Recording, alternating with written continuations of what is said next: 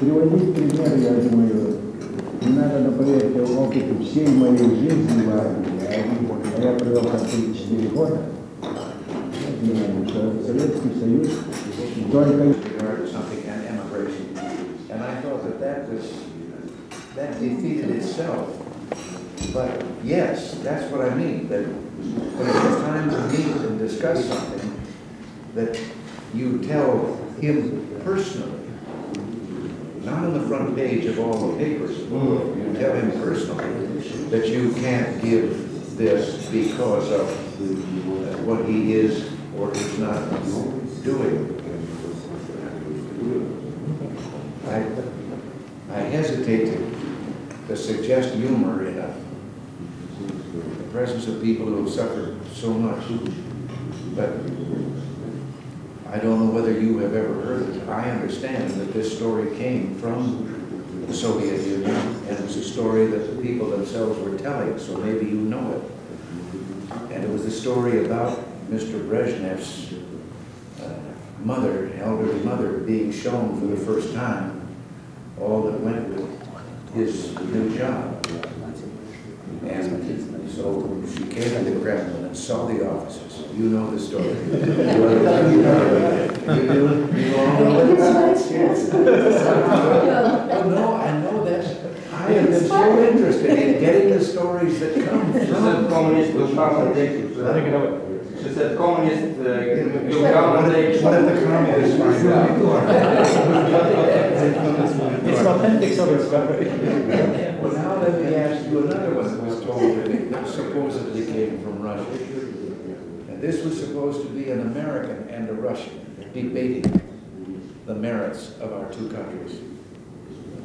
And the American said, in my country, I can walk into the Oval Office, I can pound the desk, and I can say, President Reagan, I don't like the way you're running our country. And the Russian said, I can do that too. You know the story?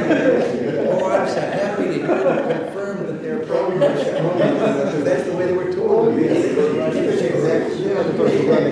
Is there anyone here who doesn't know it? The upshot of it is that Russian, when he explained that they could do the same thing, he said he could go to the Kremlin, pound Mr. Brezhnev's desk and say, I don't like what Ronald Reagan's running. Oh, Последний анекдот о Брежневе очень короткий.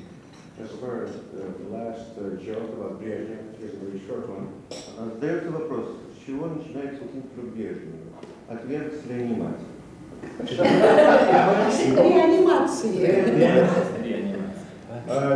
Question: what does Brezhnev's morning begin with?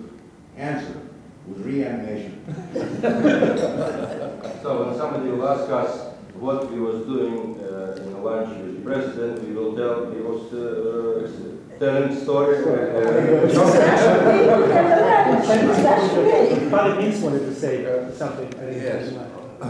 Советская государственная система – это особая система, атеистическая система. Can you translate?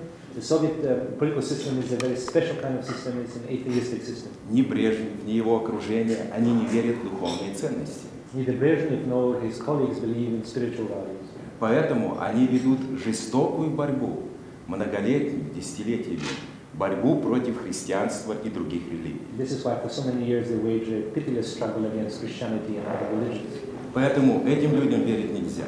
For that reason, you must not believe these people. Эти люди только понимают строгое слово и позицию силы. They only understand the severe word and the position of strength. В настоящее время около 300 христиан находятся в тюрьмах. 300, да. Это то, что известно. Right now we know of 300 believers, Christians in jail. Из них 150 это баптисты. Of them, 150 are Baptists. Многие находятся в ужасных условиях в тюрьмах. Многие умирают без медицинской помощи на тяжелых работах. Many are in horrible conditions and die in hard labor camps from lack of medical care.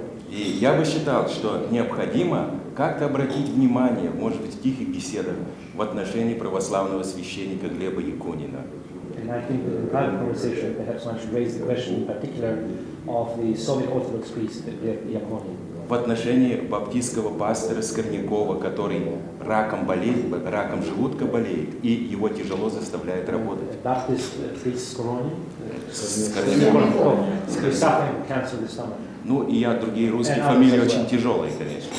Но я считаю о том, что вопрос религиозной свободы в Советском Союзе – это вопрос очень важный и для Америки, потому что то, что там началось, оно может прийти сюда. And the question of religious freedom was of utmost importance in the Soviet Union. Not only I will translate it too. He says because the sort of conditions that exist in the Soviet Union may also come to this country. So it's of interest to the Americans. Весь мир смотрит на Америку как на страну большой свободы. The whole world looks to the United States as a country of great freedom. Бог благословил Америку. God has blessed America. 200 лет в Америке необычайная религиозная свобода. Ни в одной стране мира такой не было. For 200 years, America had extraordinary freedom of religion. No other countries ever had such a language. И поэтому Бог возложил на вас, президент, и на вашу страну большую ответственность за свободу во всем мире. And this is why, Mr. President, God has laid upon you personally and your country the responsibility for religious freedom throughout the world. I would like to make, if possible, just 2 sentences of comments. One, as far as the religion is concerned, I mentioned that there are 3 million Jews in the Soviet Union. They have 2 temples. More so, according to a Jewish tradition, one has to have a so-called minyan, that is 11 people coming together for a prayer. It's practically out of plan. I completely agree with what was said, but the situation with Jewish religion in the Soviet Union is everything but completely extinguished. There is no problem of Jewish religion because it is outlawed and it is condemned as a bloodthirsty religion. And I would like to pick up the point about personalities. I want to stress that this is not really the question of personalities. In the Soviet Union, there exists no legality. There is no possibility to implement the laws that are already written down in the Constitution. However, due to this fact, due to the fact that everybody must be silent, the role of special people who dare to speak up is enormous, because they speak for the whole community, for the whole people. And that is why to save soccer is not to save one person, but to give a hope to everybody. And I would like to mention the name of another leader who did soccer for the Jewish immigration movement, who is of now Dr. Viktor Brailovsky. Because I want to mention that since he was arrested, any Jewish activity was absolutely stopped. Because now everybody thinks that if the West, as they denote, if the United States allowed to pass it by, nobody is safe, nobody can speak out. So I really think that if the leaders are not safe, there is a true danger that the whole country will become a second country as it was under Stalin. This is the society upside down, and the fate of the leaders is the fate of the nation.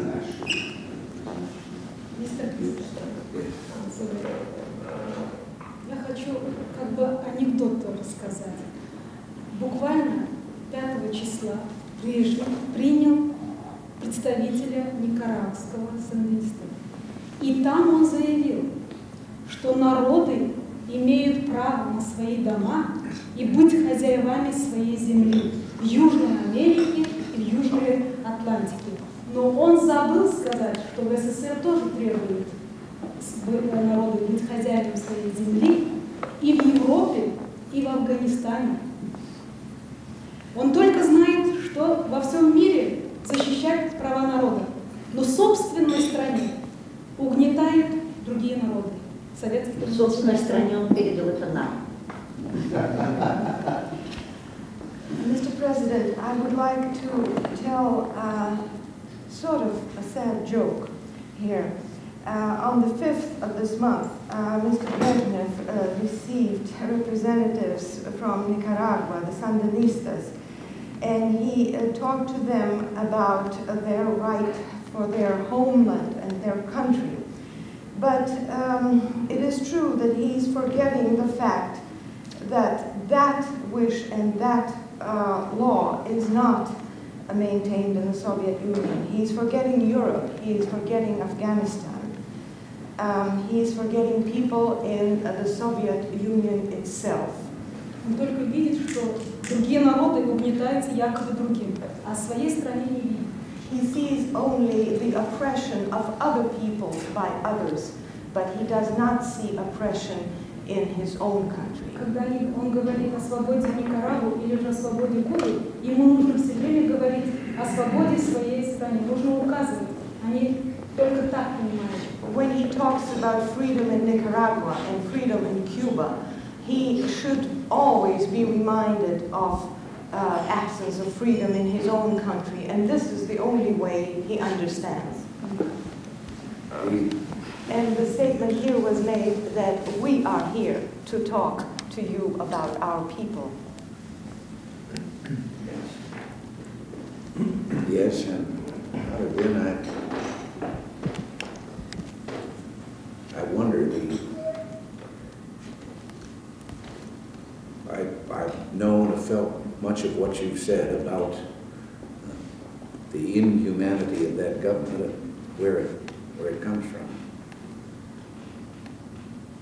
And I wonder, looking at what we saw in Poland, when the Pope visited there, if maybe the answer can't be to reawaken among the people something that still is there, and that is a hunger for God. Я вот думал и чувствовал в то время, когда вы говорили об этой негуманности, антигуманности этого правительства и то, почему эта антигуманность существует.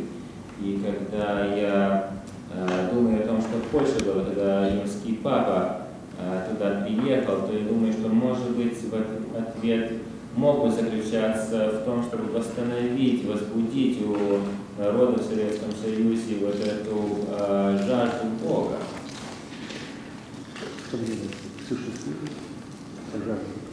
Да, я в общем должен сказать, что народы Советского Союза, русские, украинские и другие народы, они уже устали от атеизма. I must say that the peoples of the Soviet Union, the Russians, the Ukrainians and others are already tired of atheism. Даже среди молодежи есть интерес к Библии, к духовным христианским ценностям. Even among youth there is a yearning for Christian values. И гонение на религию в Советском Союзе – это боязнь, что советская атеистическая система не может идейно словом переубедить народ.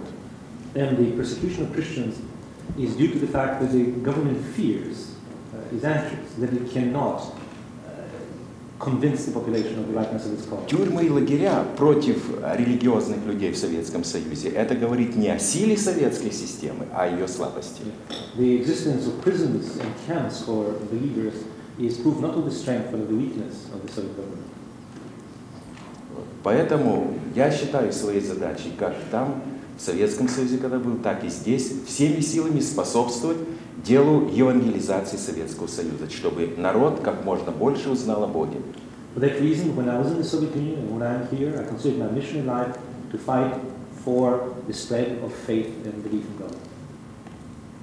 Well, I have asked our agencies like the Voice of America, Radio Liberty, and those other things to They need special broadcasting for Protestants, not only for Orthodox and Jewish Catholics to this time, but special broadcasting for Protestants. It's very active people in the Soviet Union. Это моя мечта, если бы я мог сам проповедовать через «Голос Америки». BBC мне дает возможность говорить, проповедовать. Really help in this area very much.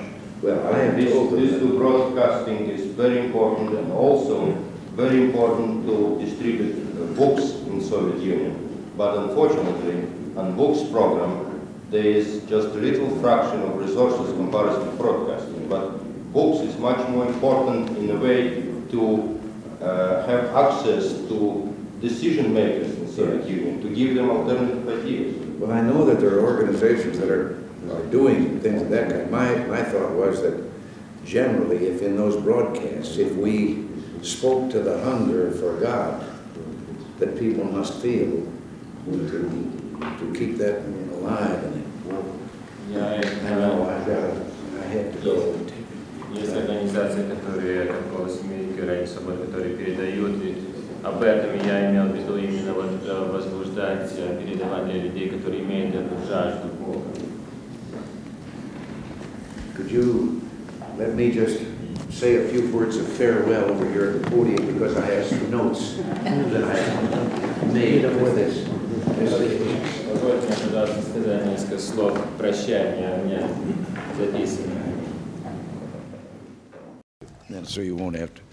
But I would like you to know, on behalf of our countrymen, how honored that we are to welcome you here to the White House. This is the People's House in America, and I believe you're the first group of fighters for freedom and human rights in the Soviet Union ever to be received here in the White House.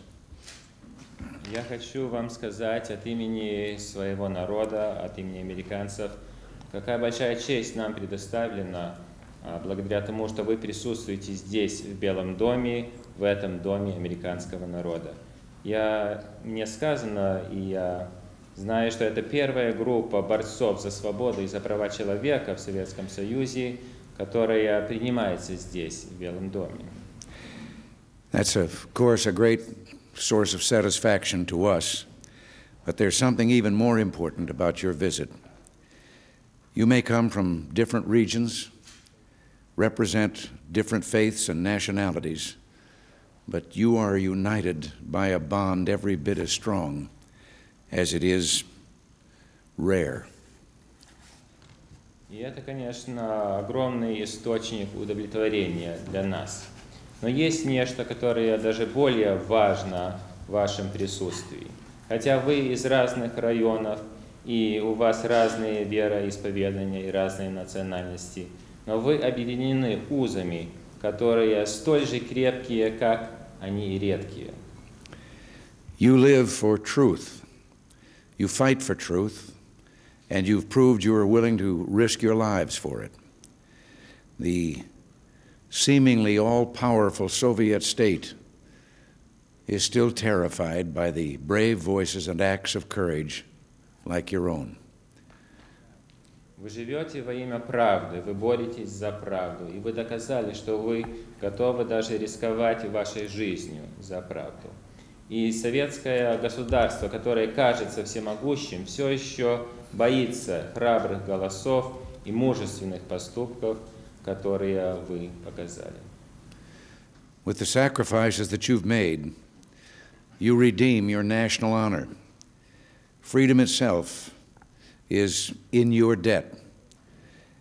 You demonstrate that Russians and other national groups of the Soviet Union share our common ideals, and that the actions of the Soviet government do not represent its people's real feelings and aspirations. Теми жертвами, которые вы принесли, вы искупили национальную честь. Сама свобода у вас в долгу.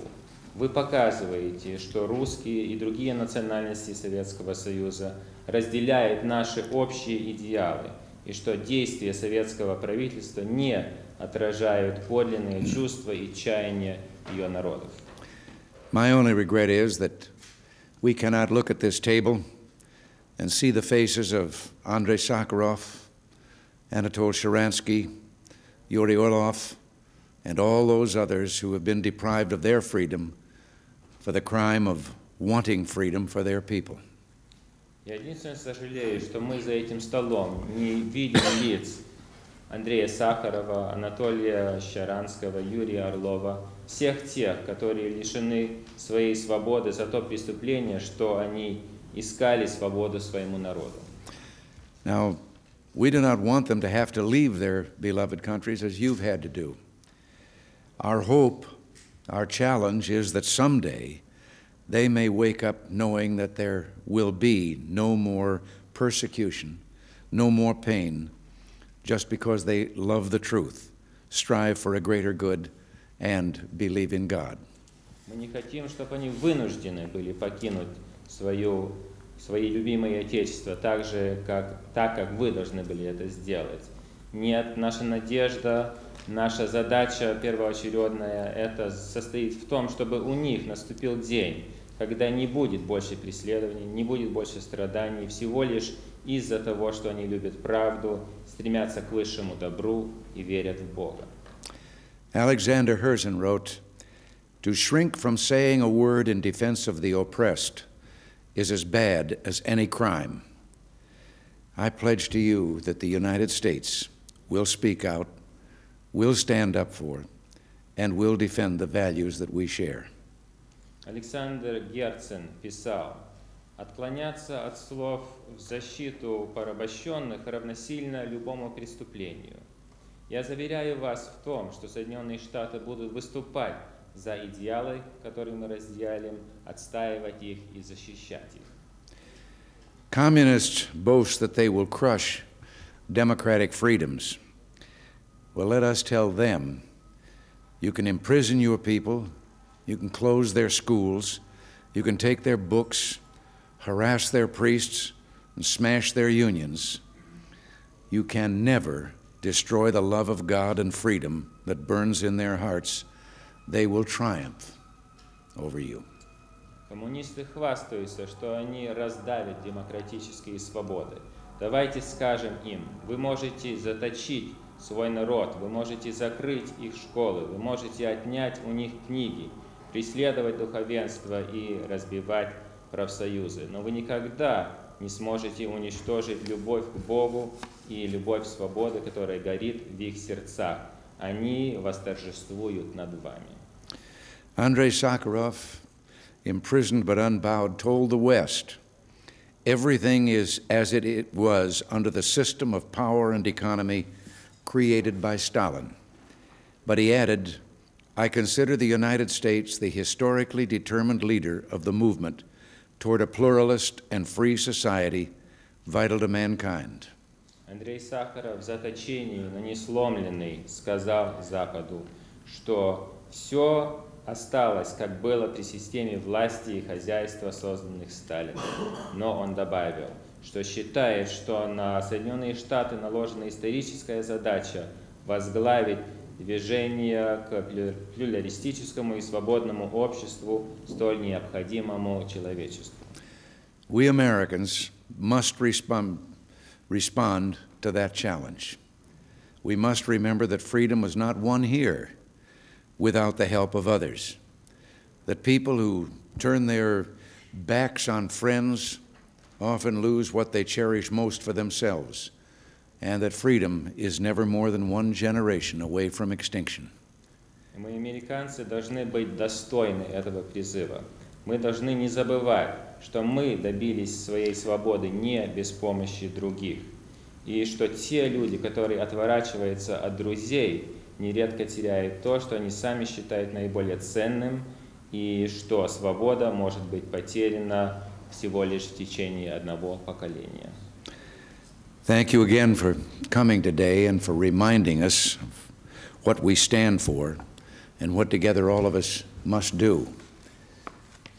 Благодарю вас за то, что опять за ваше присутствие здесь, за то, что вы напомнили нам о наших идеалах и за то, что вы напомнили нам о том, что мы вместе должны сделать. Let me just add that you have re-inspired in me a belief which I don't think has ever faltered, but a belief of what our responsibility is and what must be done in the world. And it is stronger now within me than it has ever been. Я хочу просто повторить, что вы снова возобновили мне веру в то, в чем я никогда не сомневался, веру в то, что мы должны сделать в мире, какая у нас ответственность в мире, и теперь эта моя вера еще более крепкое, чем было раньше. And again, thank you, and God bless you. Опять благодарю вас, и Бог на помощь. All right. I know now I must leave. I must leave. I won't try to say goodbye individually again, but we shall see each other again. Опять встретимся, и я должен прощаться. Thank you very much.